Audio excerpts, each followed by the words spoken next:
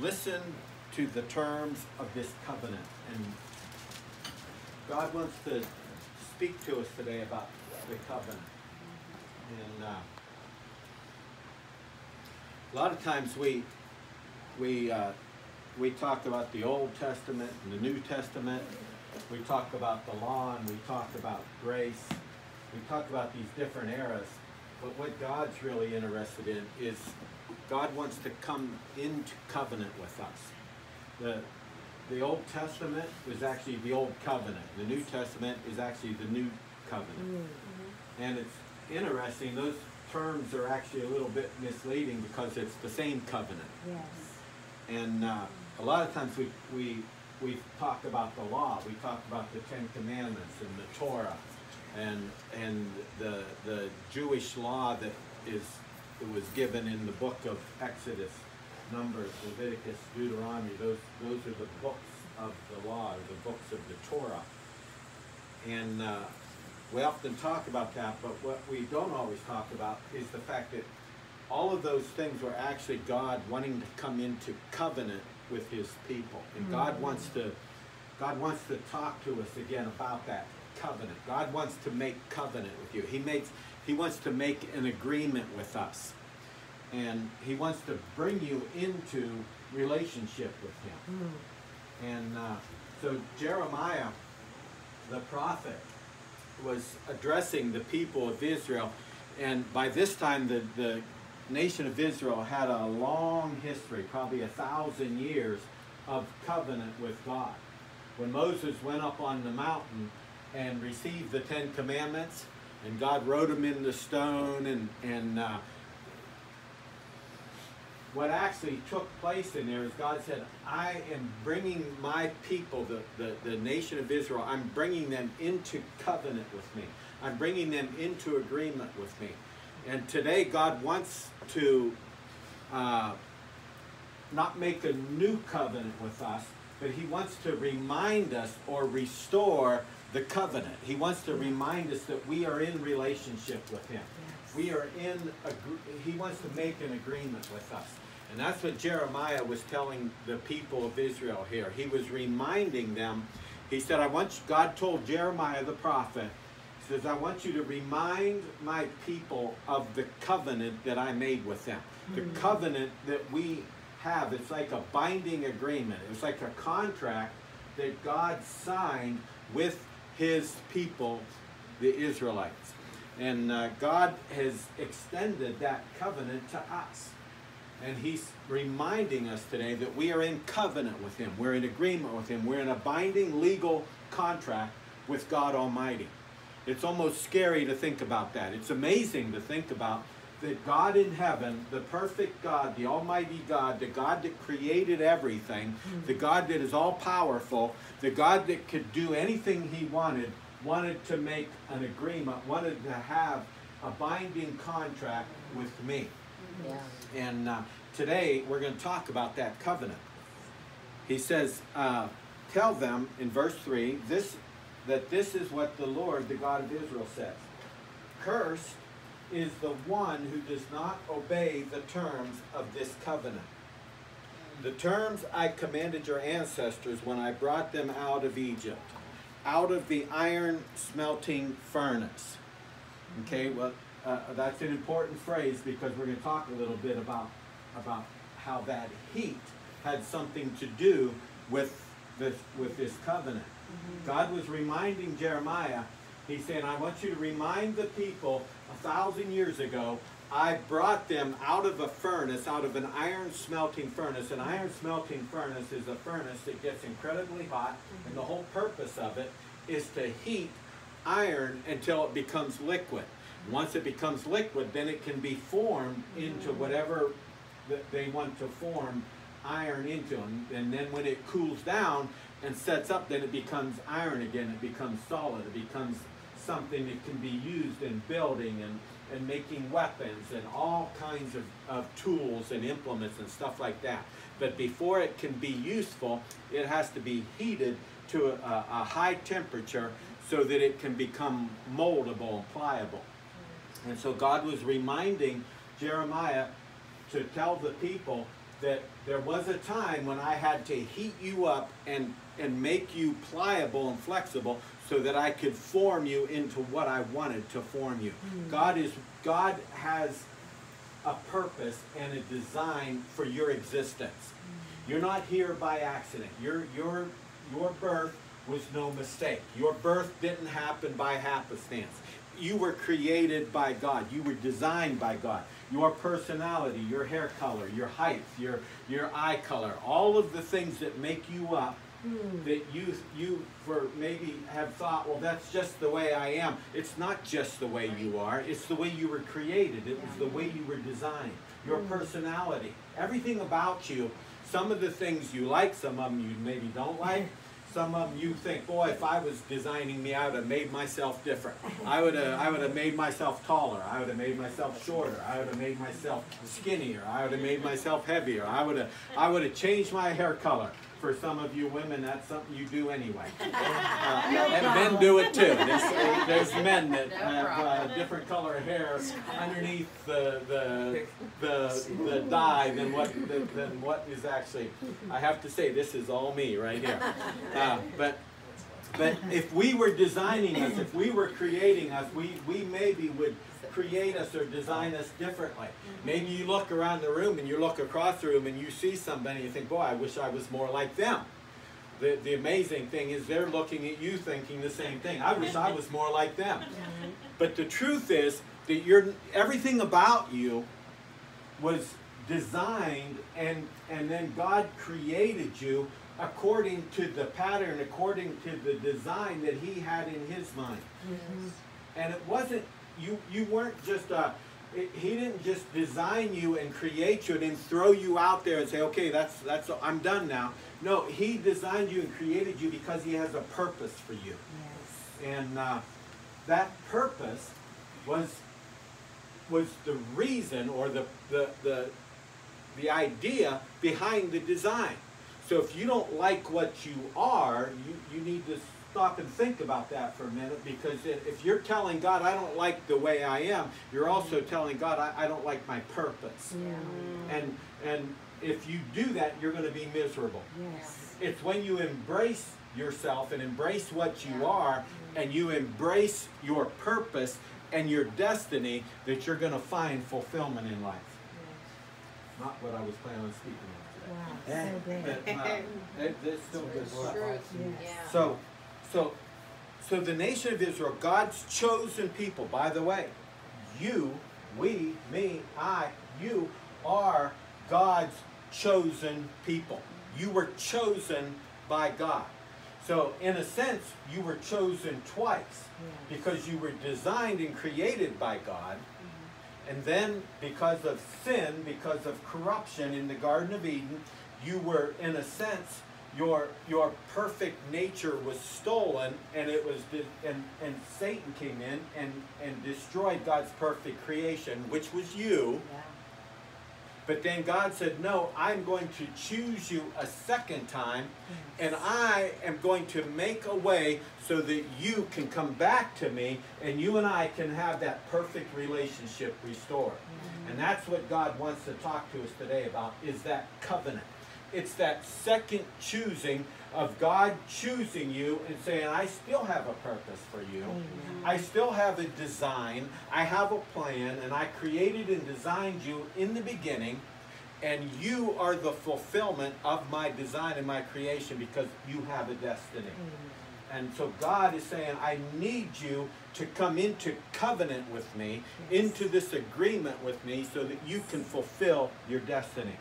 And by the way, that's the only way mankind will ever find contentment and find fulfillment, is by coming into covenant with their Creator and discovering and realizing and walking in the perfect design and the perfect thing that you were created to be.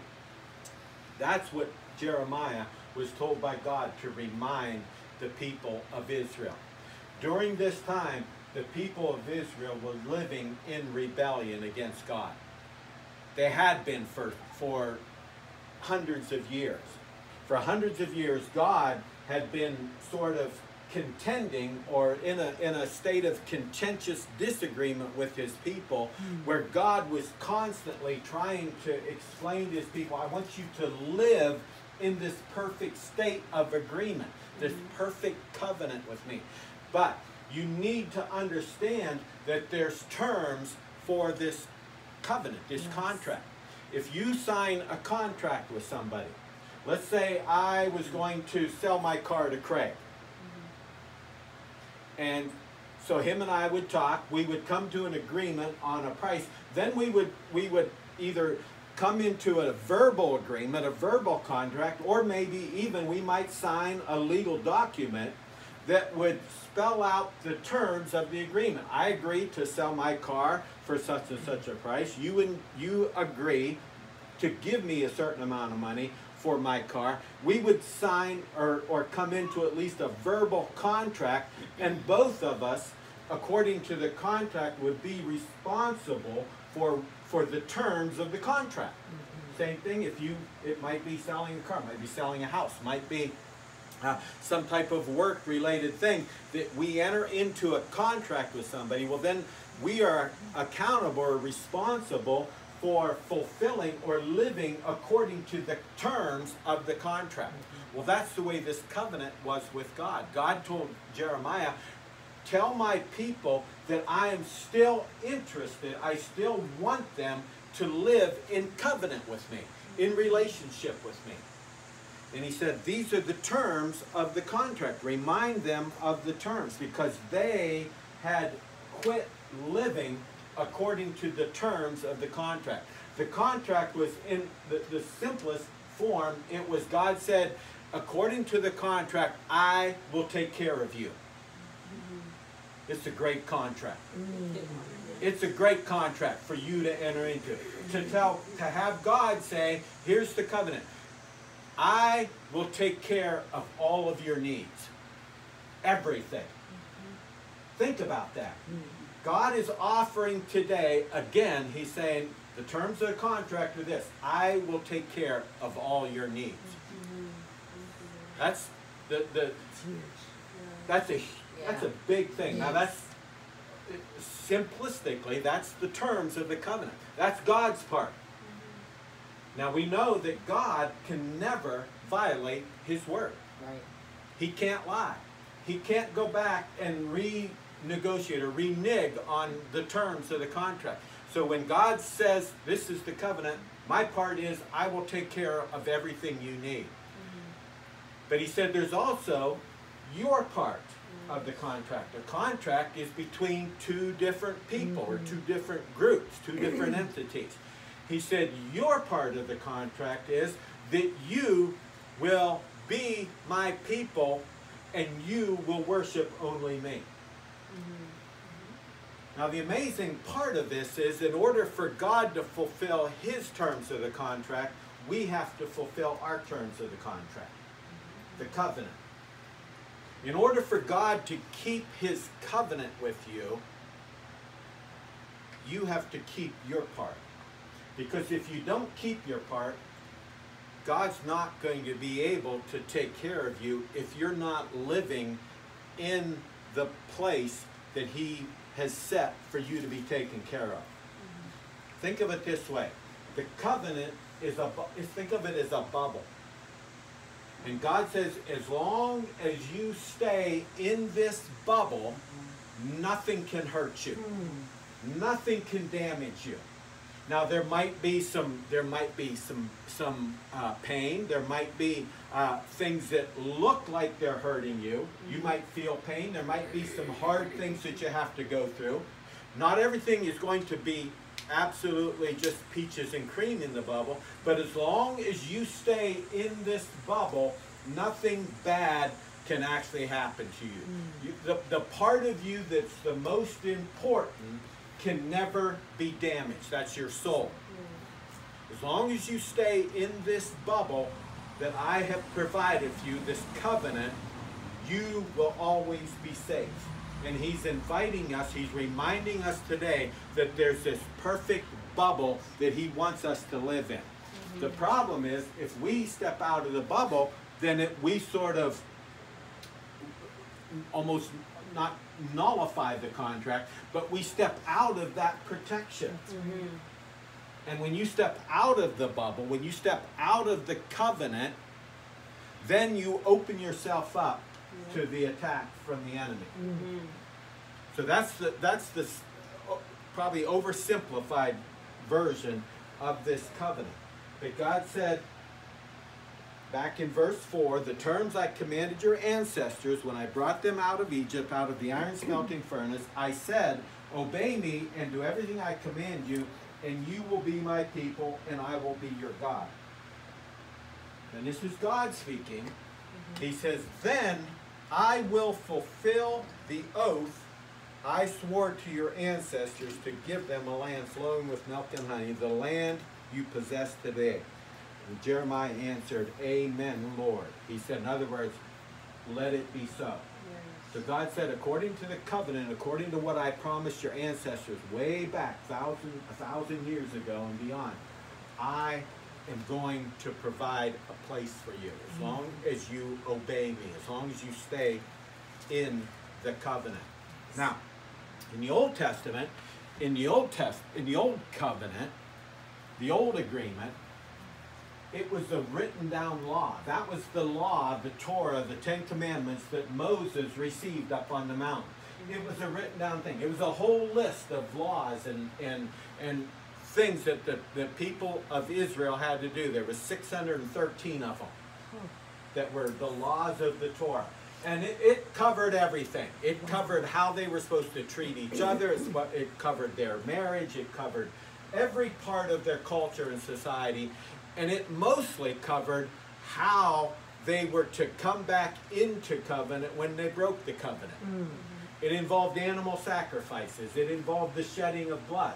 Because in order for the covenant to be sealed, there had to be the shedding of blood. Remember Genesis chapter 3? Mm-hmm. When Adam and Eve sinned, yes. And God came to the garden, and God said, you broke the perfection that I created with sin. And in order for that to be restored, there has to be bloodshed. Wow. And so God killed an animal and made skins so Adam and Eve could be brought back into fellowship with him. And so the Old Testament covenant involved the shedding of blood.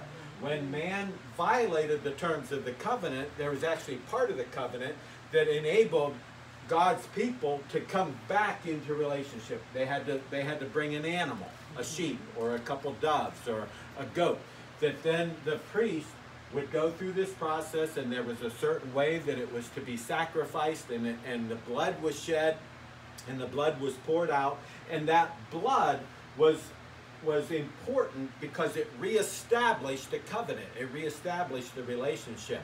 Fast forward into the New Testament, and Jesus came along, and he said, I'm here to fulfill that covenant. I'm here to make that covenant complete. Yes. He said, we're going to make a few changes. No longer are you going to need to shed the blood of an animal, because I, myself, Jesus, the Son of God, am going to offer myself as the blood sacrifice that will take place once and for all, so that people will be able to come under the blood of Jesus and be restored into covenant with their God. That's right. There is a fountain filled with blood drawn from Emmanuel's veins, and sinners plunged beneath that flood lose all their guilty stains. So the blood was important in the establishing of the covenant between God and his people. Yes. In the old covenant, there was a list of rules and regulations and laws, and the priests were appointed to help people understand the law, understand the covenant. Mm-hmm. And the people were supposed to live according to the terms of that covenant, those 613 laws and regulations. That was the way it worked. So if you had a question about the way you were living, about your behavior, about maybe a relationship or something that you were doing, if you wondered, well, what does God say about this? You would go to the priest, and the priest would take the law, the covenant, and he would examine your question in the light of the law, and he would say, well, this is what you're supposed to do. fast forward into the New Covenant, the New Testament, the New Agreement. When Jesus came, he said this another change we're going to make is no longer are you going to have to go to the priest to have the law explained to you. Instead, after my death, after the blood is shed, after I am crucified, I am going to send the Holy Spirit, who will now live inside of you, and he will tell you how to live according to the covenant. Mm-hmm. Now notice, he didn't say I'm doing away with the covenant. He didn't say I'm doing away with the law. He said I'm the fulfillment of it, and the Holy Spirit now lives inside of us. And so instead of you, when you have a question about how you're supposed to live, when you have a question, Sue, about how you're supposed to treat Cindy, you don't have to come to me with your question, say, how am I supposed to do this? Because you have the Holy Spirit living inside of you. He will tell you how you're supposed to treat her. He will tell you whether you're treating her correctly or whether you're treating her wrong. He will tell you whether you're violating the covenant. It's the same covenant. It's the same agreement that God made with his Israelites that he has now made with us.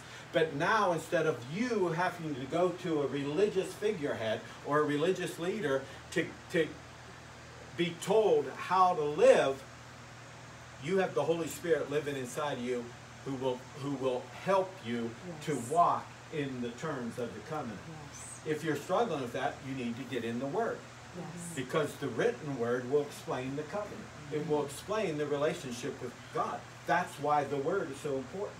Because it keeps us on track, or keeps us informed as to what the covenant is all about. I want to talk about I want to talk to you about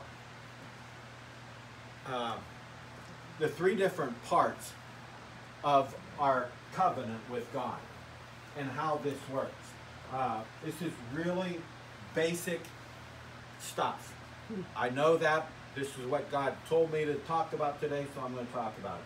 But I want to talk about the three different, it's sort of like the three different parts of our salvation. Because sometimes people get confused by this. But it's all tied into this covenant, because the covenant that God wants to have with us is our salvation. Without the covenant, there's no salvation. So the first word I want to talk about is the word justified, justification. That's the very first part of our salvation. The second word I'm going to talk about is sanctification. It's also part of our salvation. But before we can be sanctified, we have to be justified. The third part I want to talk about, I actually don't even have a word for, but it's the final part of our salvation. It's the final phase of our total salvation. It's when we finally get to heaven and we're totally saved. Think about it like this. We start out as a sinner. We were born a sinner. We were born into sin, covered with sin, totally separated from God. Not because God wanted to be separated from us, but because sin, God can't be connected to sin. If you try to come into the presence of God in a sinful condition, the sin that is on you would destroy you. It would literally, you would absolutely be annihilated by it. Because the righteousness of God destroys all corruption. And so because of our sin, God had to provide a way that we could become holy again, so that we could come into his presence. The way he did that was he sent his son Jesus, who died on the cross, shed his blood, and through the covering of his blood, we could become justified. We could become saved. We could become born again. We no longer have to have sin covering us, because we have the opportunity to be justified by Jesus' blood. My dad told me when I was a kid, I'll never forget this, it's always stuck with me. He said the word justified Think of it as just as if I've never sinned. That's the first part of salvation. This is what happens when you repent of your sin, when you confess to God, God, I'm a sinner. Yes. By the way, it doesn't have to be a prayer. It doesn't have to be done in church. I did this when I was 10 years old in my bed upstairs. I told God, one night I was getting ready, you've heard my testimony, many of you. I was laying down, I was trying to go to sleep, and all of a sudden I realized if something bad were to happen tonight and I were to die, I would not be with God. I knew that I was a sinner. I had been told all about it all along as I was a kid, but for some reason that night it clicked with me on a very personal level. I need a Savior. Not my dad's Savior, not my mom's Savior, not my brother's Savior. I need my own Savior. Now, because I was brought up in the church and I knew who God was and I knew who Jesus was, I knew what I needed. I knew I needed Jesus. It was no big thing for me. It was easy for me that night to tell God and say, God, I need a Savior. I need Jesus. And tonight I am repenting. I'm admitting that I'm a sinner and I am asking for forgiveness. I am accepting the blood payment of Jesus and I am counting on Him for my salvation. That night I became justified. That night all of my sin was covered by the blood of Jesus. It was completely done away. It was just as if I'd never sinned. It was just as if I was perfect. I was justified. I became justified that night.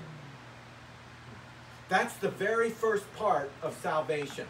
If somebody has not had that experience where they have put their sin under the blood of Jesus, then their salvation can go no farther. That's the absolute beginning, and it's the completed deal. It's not something that is ongoing. By the way, that night, I did nothing to justify myself. I didn't lay on my bed and make all kind of promises to God. God, if I will never sin again. I will never tell another lie. I will never cheat. I will never covet. I will never lust after. I will never. I didn't make any of those promises to God. I just simply said, God, I need a Savior. God said, I'll take it from here. He brought me into a perfect state. He brought me into covenant with Him because that was the deal. That justification process was absolute, and it was complete, and it was final. There's no way for me to become unjustified because my sin was covered by the blood of Jesus. Same thing when I got saved, I did not do anything to earn it. On my bed that night, I didn't lay there and all of a sudden, because of my commitment, and because of my will, and because of my promise to God to never do anything wrong. It wasn't like, well, God said, I'll justify you as long as you don't cheat, as long as you don't steal, as long as you don't murder, as long as you don't commit adultery, as long as you don't covet, as long as you don't lust, as long as you don't, if you don't do any of those things, then I'll justify you. No, God said, you are justified right now. So as far as my eternal salvation was concerned, as far as my home in heaven, that was the night that all got taken care of. Same thing's true with you. I don't know exactly what it was, what day it was. I know some of your testimonies. I've heard some of your stories. Some of you, it's all different. But at some point, there was a time in your life when you said, I repent, and God came, Jesus came into your heart, and you became justified. But there's another part of our salvation, and it's actually part of our salvation. It's the sanctified part. Because after you get justified, and I stress this, it's only after you become justified that you can become sanctified. The sanctification process starts. Now this process is a little different than the justified. The justified part all takes place at one time, and it's a completed deal. You can't add to it, you can't subtract away from it. The sanctification process is sort of like the cleaning up part. Yeah. Think of the word sanctified. Think of it as the root word sanitize. Mm. It's the cleaning part. It's the part of that God now puts you through this process to clean you up. It's the part that he gets rid of the stuff that is damaging to you. Yes. Now understand something. The covenant was God's idea. It wasn't ours. Much as we'd like to take credit for it, it was God's idea in the beginning. And the reason it was God's idea was based on God's love. Mm. Because he loved us, he said, I do not want my people to go all through eternity separated from me. So I'm going to have a way that I can enter into this covenant with them. So the first part of it, I'm going to justify them. I'm going to wipe out their sin. I'm going to wipe out their guilt so that we can spend eternity together. Thank you, Jesus. But then he said, after they're justified, after that part is taken care of, I am going to have a process to eliminate all the things they do to themselves that are hurtful to themselves. Because when you sin, when you disobey God, you cause damage to yourself. Now it's true, you might also cause damage to people around you, but the person that is the most damaged by your sin, by your disobedience, is you. No matter how much damage you do to somebody else, you're doing more damage to yourself. And God said, I'm going to have a process that I can eliminate, or I can take away, or help these people clean themselves up so that they won't damage themselves. This has nothing to do with your justification. I keep saying that because there's a lot of religious teaching that has confused these two things. They think in order for somebody to be justified, in order for somebody to become pure, they first have to go through the sanctification process. And so they're trying to clean people up and saying, I'm telling Amy, well, before you can be justified, you have to give up this bad habit, or you have to quit kicking Scott at night when you're sleeping, or you have to clean everything up, and if you can become good enough, if we can become sanctified enough, then you can start to think about being justified. No, you're justified first. Yes. The sanctification process can't even start until you become justified. It's basic, but you wouldn't believe how much problem is being caused in people's lives because the religious people have got this backwards. They're trying to sanctify people under the guise and under the idea that in order to be justified, you have to be sanctified first. You don't. That night on my bed, I didn't clean myself up a bit. I was justified. That night was also the night that the sanctification process started in me. I regret to tell you that here we are 54 years later and the process is still going on. I am still under the sanctification process. Now I'm looking around the room and I think it's still going on in all of you also. Because I don't see a single person in this room that is completely without fault. I'm going to say it again. I'm not talking about your eternal soul. That is secure. Right. That was justified. Yes.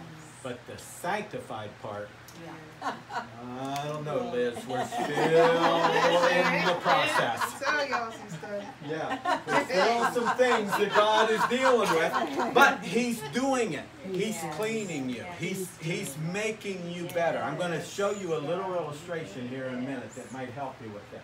But it's these two words that I'm mainly interested in, is you understanding us. We absolutely need to understand about being fully justified. Yes.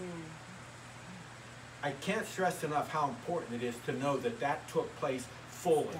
Because one of the mistakes people make is they don't realize how fully they have been redeemed. We absolutely need to learn to walk in full redemption. We don't need for the process to be fuller. It's complete. But we need to learn to walk in what has happened.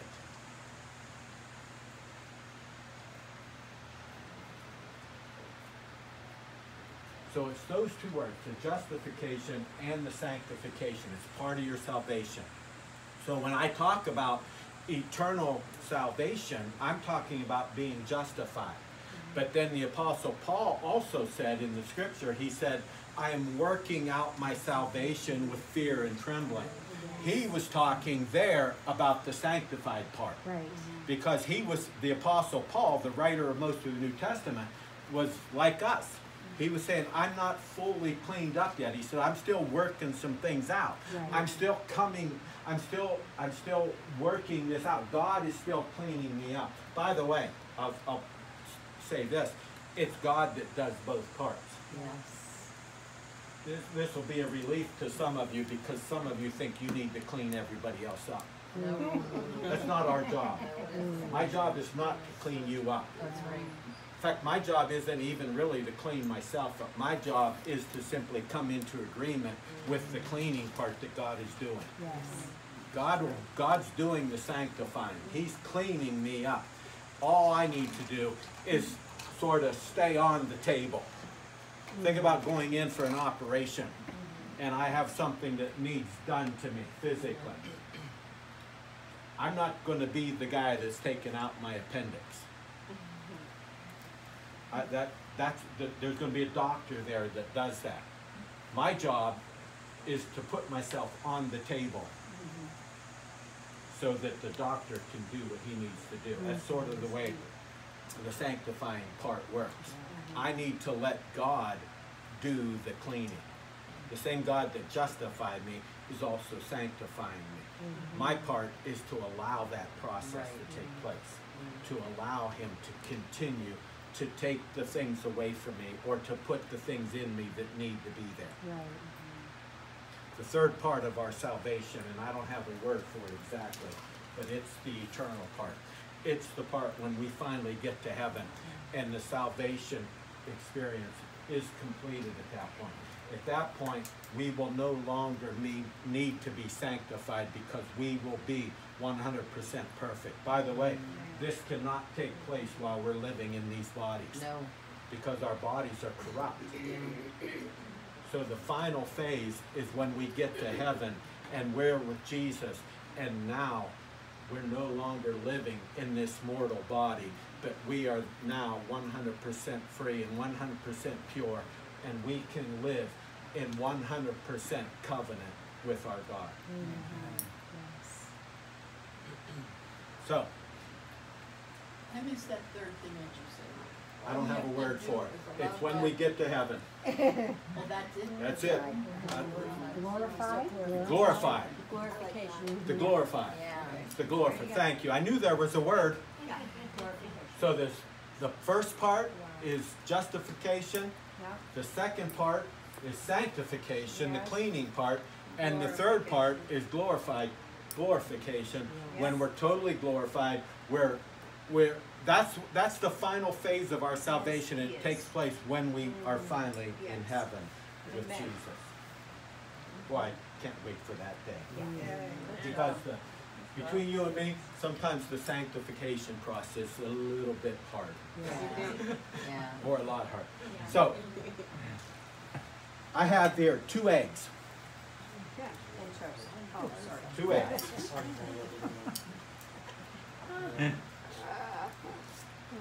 You see these 2 eggs? Can you tell a difference? There's something very different about these 2 eggs. One's hard boiled. One's hard boiled and one's not. Can you tell which one's which? Just by looking? You can't tell. Are we going to play April Lit? We don't have to, because there's a few simple ways you can tell the difference between a hard-boiled egg and a soft-boiled egg. It's not a hard thing to do. Break them. Yeah, that's one way. If I bang it on the table, it'll show us. But here's what I want to show you. Just like these 2 eggs, this is the way we started our life. We came out with like this egg. The justification process is the hard boiling part. This morning, Cindy and I hard boiled one of these eggs. Now, they're inherently different. By the way, that hard boiling part can never be undone. That justification part can never be undone. If this is I think this is the hard-boiled egg. Spin it and it'll tell you. That's it. So this is the hard-boiled egg. This egg is still in its natural state. You can't tell the difference. But they act differently. If I tried to spin this one, it won't spin. Right. But the difference is all on the inside. Same thing happened when you got justified. The morning I woke up after I was justified, nobody could tell. Unless I said something. Right. If I told my parents, if I told my brothers and sisters, I said, hey, I got saved last night, because they knew what that meant, they would have rejoiced, they would have celebrated with it. But they wouldn't have been able to see any difference. Same thing's true with you. The day you got saved, nothing happened on the outside. You didn't all of a sudden become better looking. You didn't all of a sudden get a glow about you. You didn't all of a sudden get taller. Did you? No. You didn't all of a sudden lose weight. Some of you maybe had some habits you didn't like. Some of you still smoked cigarettes. Some of you still drank alcohol. Some of you still were abusive to your spouse. Some of you were still mean. Some of you still told lies. Some of you still cheated. Because all of that justification process was like this egg. It all took place inside. Yeah. So you can't always tell the difference between people that are saved and people that aren't. Right. Now the world would like to tell you that it doesn't work that way, but it does work that way. I can't look around the room and say which of you is saved and which of you aren't. Right. Most of you, I've heard your testimony, and I believe what you tell me, but you could be lying to me. I wouldn't know. I'm actually an easy guy to fool. I tend to believe what people tell me. Yeah. So I don't have any way of knowing whether you're actually justified or not. Yeah. But you know. Yeah. I'm the only guy in the room that actually knows whether I'm saved. Yeah. Sure. Because that part of the process is purely unseen. That's what these 2 eggs. So one of these eggs is saved and the other one's not. But once you're saved, once you're justified, now the Holy Spirit can begin the sanctification process. Now this is interesting. I'm going to spin it again to make sure we got the right one. Because this egg, I'm going to peel this egg and eat it in a second here. But I'm not going to eat this egg with the shell on. It would not be good. It's not really edible this way. That's the way when you started your journey in the covenant and you became justified, God said, yeah, you're justified, but now I need to put you through the sanctification process so that you can fulfill your destiny, so that you can become what you were designed and what you were created for. This egg has a purpose. this particular egg, the purpose of this egg is so that it can be eaten by me. But it can't be eaten by me the way it is. I need to sanctify it. I need to clean it up. So you know what I do? I start the sanctification process, and unfortunately, the sanctification process is like this for a lot, because the first thing I'm gonna do is I'm gonna bang this egg on something solid. It's gonna cause pain to the egg. Same way that God taps you a couple times, and he breaks that hard shell that you had around you in your natural state. What would happen if I would try to start the sanctification process with this egg? Make a mess. It'll make a mess. That's why there's so much mess in the church today. Because we're trying to sanctify people that haven't been justified. With the idea, some perverted way, that if we can do the sanctification process, that we can turn them into this. The unconverted, unjustified people need a hard shell around them. It's the thing that keeps them together. It's the thing that's literally keeping them alive. Without that hard shell, they would be a mess. I'm not going to demonstrate that, because I love my wife, and I'm not going to make a mess all over her carpet. But you know, we all know what would happen if I were to bang this egg on the table. And if I were to start the sanctification process that God puts us through, because little by little, he begins to peel off this hard shell that we used to have around us when we were unsaved, before we were justified. And so first he bangs us against something hard.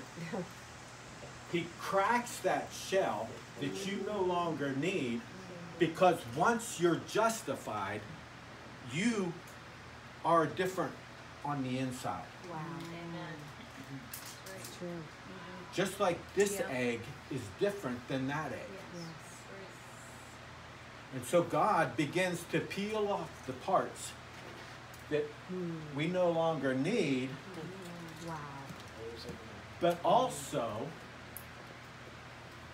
make us unappetizing to him.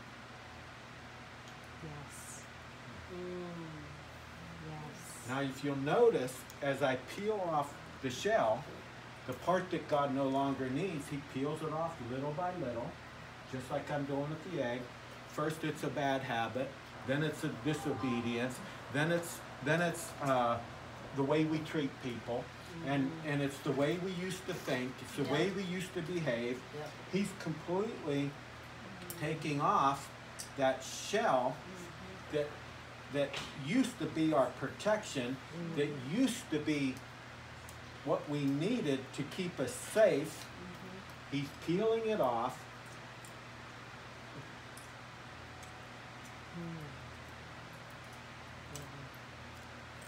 And it takes a while. He's very meticulous, because just like me, God doesn't want to get shells in his teeth. I actually was sitting with a bunch of guys. This was years ago when we were young and dumb. And we were sitting there, and there was some eggs sitting on the table. I don't remember what the deal was, how it happened, but we dared a kid to eat a soft-boiled egg, the shell and everything. And the kid that was even younger and dumber than me said, "I'll do it." And I watched this guy eat a soft-boiled egg. He took an egg like this, stuck it in his mouth, and chewed it up. It was gross. It was like, he was like gagging on it, and there was shells stuck in his teeth, and it was nasty. Now, look at, once the sanctification process, look at, you can see a difference. Big difference. It's a huge difference. It's noticeably different. It's two different things. Well, that's the same thing that's going to happen with you. As the sanctification process takes place, you're going to become different than the world. Unfortunately, there's a lot of Christians that get saved, they get justified, but that's all the farther they want to go because they don't want to stand out. They don't want to be different. This is the way the whole world looks. It's useless for what we're talking about today. I'm not eating this thing. So God says, first I'm going to justify you, then I'm going to sanctify you. And then once he gets all the little pieces off and gets us all cleaned up, put the little salt and vinegar on. Glorification. This is the glorification part. Wow.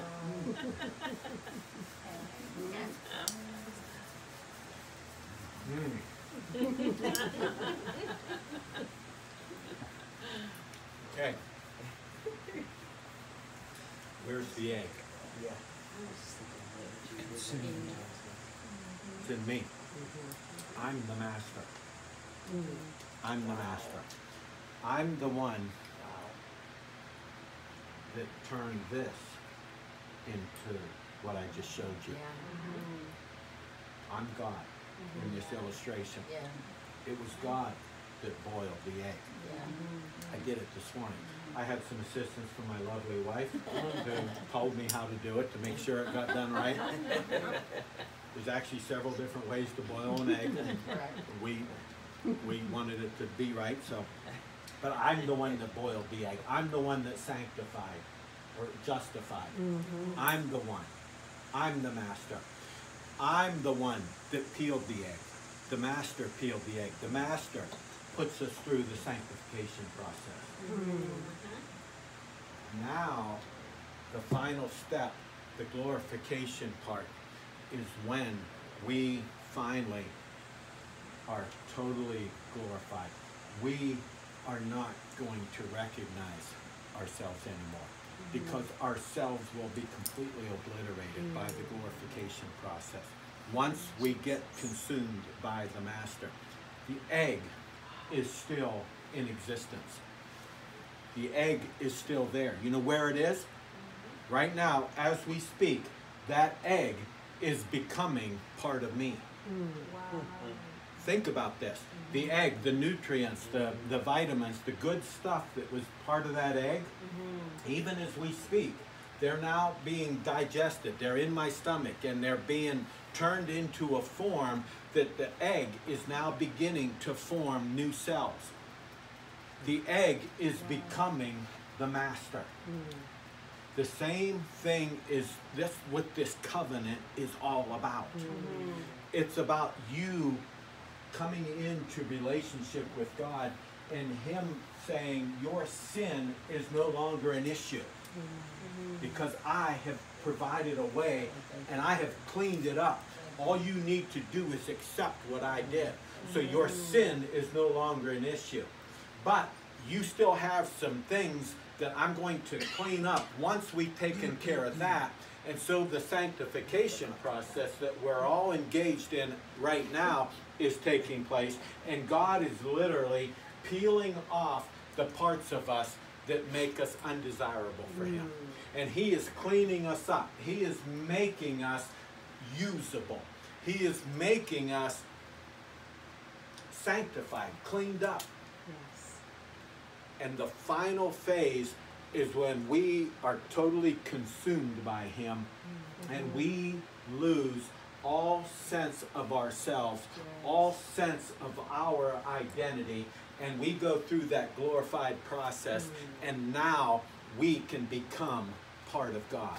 We can become part of the kingdom because that's the purpose of this covenant. God saw man. God created man perfect. There was no need for a covenant. We were created as part of him, as part of his kingdom, as perfection. Sin came into the problem and caused all kinds of mess. And so God said, I'm going to restore man. I'm going to offer covenant. I'm going to offer relationship. The relationship starts with a hot boiling process where we have to go through the furnace where he can change us on the inside. He can remove all of the sin. He can cover it over. He can turn us literally inside out where we become different inside. And then he puts us, then we go through the sanctification process where he gets rid of all the stuff and cleans all of the things that are damaging to our destiny and our purpose. There was nothing about peeling the egg that made the egg hard-boiled. The same way is true. You cannot sanctify yourself enough to become justified. Right. All you will do is create a mess when we try to do that. But once that sanctification takes place, hallelujah, I will be consumed by God. My body, my identity will completely disappear, and I will become the thing that I was created to be in the beginning, which is part of God's kingdom. Yes. You will never eat a hard-boiled egg again without thinking about this. Right. Every time you eat a hard-boiled egg, you will think about being justified and then sanctified and then being consumed by God. Yes. Father God, thank you